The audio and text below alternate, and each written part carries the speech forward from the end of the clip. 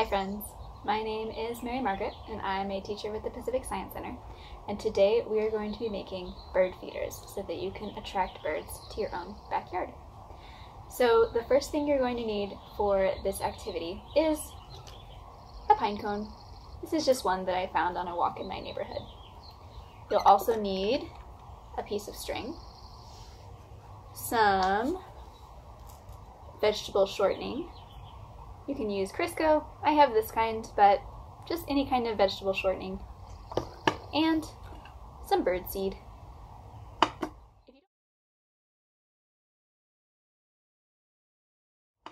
If you don't have bird seed at home, you can try with sunflower seeds that you get from the grocery store, or any other kind of seed. Maybe different kinds of seeds will attract different kinds of birds. To get started, the first thing you're going to do is tie the string to your pine cone.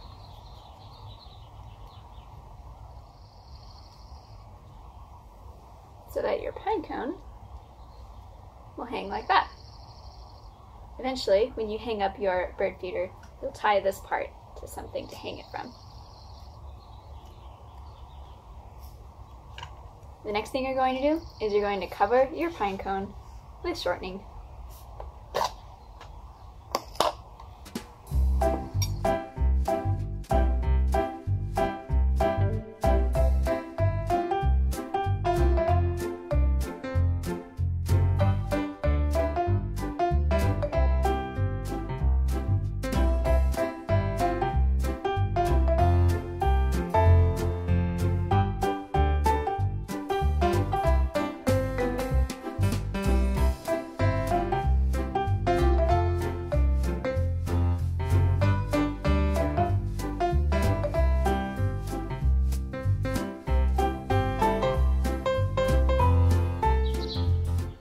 Once you cover your pine cone with the vegetable shortening, you can see that I really worked it in.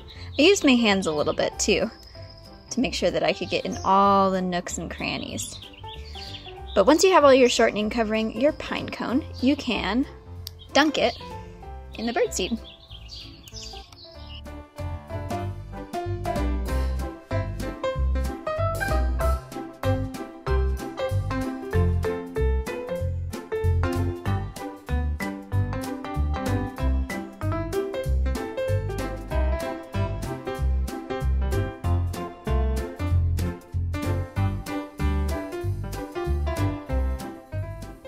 I hung my bird feeder up on the fence from a hook there.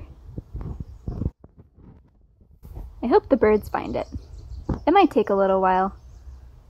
Birds, especially songbirds, often find bird feeders by sight, so try to hang it somewhere where you think that birds might see it.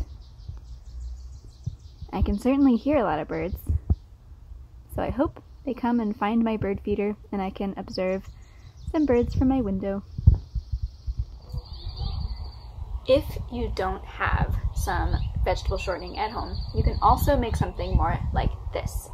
So this is an orange peel, and I scooped out the orange so that the half of the orange peel is in one whole piece, and then I stuck 2 chopsticks through it like this, so that now I can take my bird seed and fill it against a cup.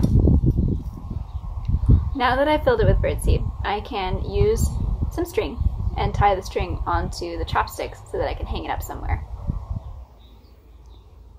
I wonder which bird feeder the birds will like better, the pine cone or the orange peel.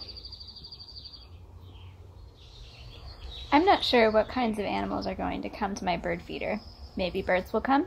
A lot of times I see crows in my yard or squirrels, so maybe they will be the animals to enjoy my bird feeder. But I hope that maybe I see some different things than I normally do. What kind of animals do you think you'll be able to attract with your bird feeder?